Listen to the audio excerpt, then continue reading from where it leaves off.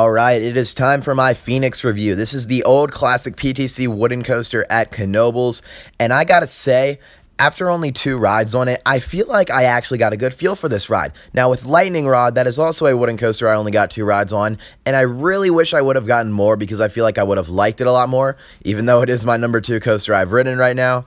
But with Phoenix, I did get that good feel for it because the second ride was much better than the first one, and I'll talk about that later. But we're going to go on and get into this review right now. So before we get into the actual coaster, I want to talk about the surrounding area.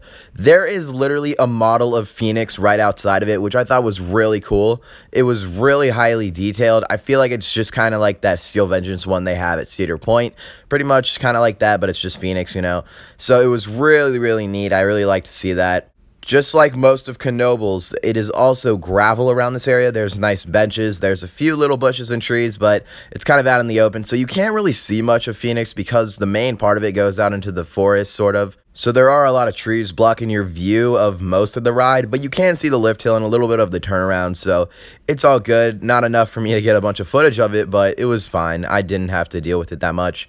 So, walking into Phoenix, of course, this day I went, it was a Sunday, so I had to do the ticket system, which got really annoying, but it was all good. So you give them your ticket, you walk up, and this station is really unique. It's very cool because it's kind of slanted. I don't know if that was just me who noticed that. I feel like I'm being weird right now, but yeah, this was a slanted station. It's kind of going downwards. And they were only running 1 train that day, so that kind of sucked. Operations were going a little slower just because of that. But, however, it wasn't that crowded. And may I just say, the lightning fast operations on this coaster were insane. They were dispatching this train in like 30 seconds, maybe even less.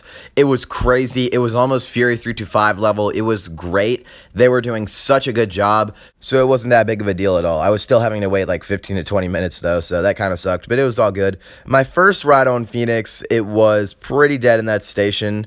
I got first car row 3, and then the second ride I had to wait about 15 or 20 minutes, which I got second to back, I believe. So lines weren't absolutely horrible, but you know, it could have been better. Step into your trains, and yes, this has the buzz bars. These things are amazing. No restraint, no seatbelt, just buzz bars. It is awesome. These trains are great. Probably my favorite restraint because it is no restraint, right? Yeah.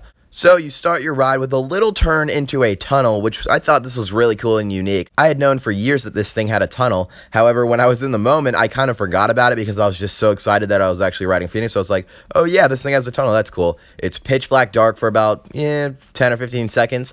And then you come out, go up that lift hill, which is surprisingly kind of fast. And you get to that top, and then comes the drop. Now, is this drop bad? No. Is it great? No.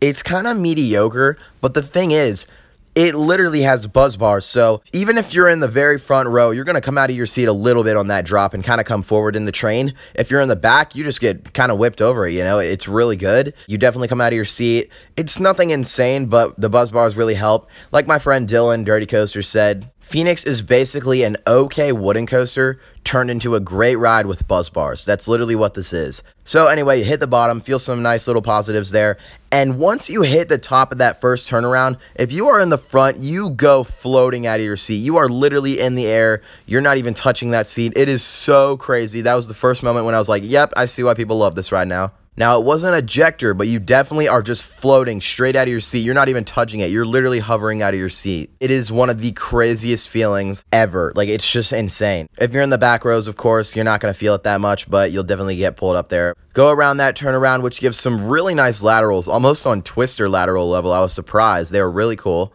And you take that second little dip down that drop. Again, front row, you're not going to feel it quite as much, but in the back, you get whipped straight out of that thing. It's really aggressive. And then hit these 2 little airtime humps, which they were good. I mean, they're kind of floaty. You don't come out of your seat as hard as you would at the end, but they're okay. You definitely get some airtime there. And then come up into your second turnaround where you're going to get some more lats. It's really strong here. I gotta say, this ride had some really impressive laterals. I was surprised how good they were. They were almost as good as Twisters, and they were just overall really good, you know? But anyway, you're going to take your third little dip off of these turnarounds, and this is the weakest of the 3 because it is really small. But again, in that back row, it just whips you straight over it, and because of the buzz bars, you're going to come out of your seat really far. After this, you're going to kind of hit a double up and then a double down, all combined into one. The double up portion is not very strong at all. I mean, front row, you kind of feel it. Back row, it's just kind of dragging you. But the double down, it doesn't matter where you're sitting. You're getting pulled over that thing. You're definitely feeling the air there. And you will come into the final turnaround section, which is surprisingly the strongest of the lateral turnarounds. It was really intense there. And this is where you come to the end of the ride. This is the finale, the big portion that everyone talks about, which is the final 4 back-to-back airtime hills. And they get stronger as they go on. You are just popping out of your seat like crazy. The ejector is fantastic. You are really touching that buzz bar. It's just flinging you up to the top of those buzz bars. You're not even touching the seat. It is the craziest feeling. So much fun. The second time around when I was in the back, it felt a little stronger. But with that first time around, it was still really good. However, the back row, man, it's just crazy. Then you're going to pull up into the final little turnaround, which you kind of hit the brakes throughout and pull back into the station. So that is Phoenix for you. It is based off of a lot of airtime, some really weird floaty moments where you're touching the top of the bus bar. Is it a overrated ride? You know, I'm going to go out and say this real quick. I think it is a tad overrated. It is still great, though. It is an amazing coaster. It is in my top 10 for sure. Definitely not top 5, because if you know what my top 5 is, you know it's going to be really hard for anything to touch that. But it is definitely in my top 10. Where? I'm not going to say that yet. But Phoenix is not a bad ride. It is great. It is easily the best ride at Knoebels.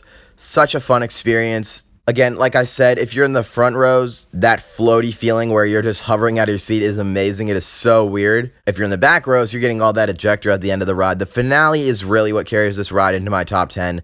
But I just don't really see how some people can call this one of the best wooden coasters in the world. Like, even the Golden Ticket Awards, I believe it won Best in the World at one time. Like, yeah, it's really fun. It's a great ride. The airtime is crazy. But there was nothing on that ride that just was like, wow, that's top 25 in the world or anything. You know what I mean? I loved Phoenix. I really, really did. But I just don't understand how some people can call this one of the best wooden coasters in the world. So, for Phoenix's final score, I'm going to be giving it an 8.5 out of 10. I feel like if I would have rode this coaster more, I would have given it a way higher score. In fact, maybe even like a 9 or a 9.5. But I need to ride this coaster more before I can fully give it that kind of score. The only thing that's not giving it a perfect 10 is the fact that I feel like people hype this thing up a lot. I still loved it. It was great. In fact, I didn't even find it as overrated as some people do. Like Ohio Valley Coasters, they found this thing extremely overrated and kind of hated it or something. Like, no, it's not even that bad. This is a great ride. I don't see how you can even hate it that much. I just think it wasn't as deserving as a #1 Woody as some people do. And I think that's the general consensus with people these days. They don't find Phoenix the greatest thing in the world, but it's still an amazing ride. So, thank you for watching. I hope you enjoyed this video. Post your comments down in the section below. What do you think of Phoenix at Knoebels? Do you find it overrated? Do you find it well rated? Don't forget to like and subscribe. And until next time, coaster fans, I will see you later.